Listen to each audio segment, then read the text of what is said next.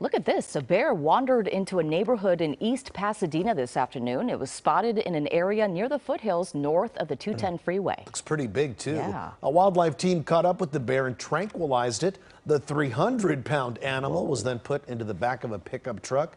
There he is, and then driven back to the wilderness. A Pasadena spokeswoman tells us the bear may have just been thirsty when it was spotted near homes. They believe the drought may have been driving the bears to search for water and food outside of their natural habitat.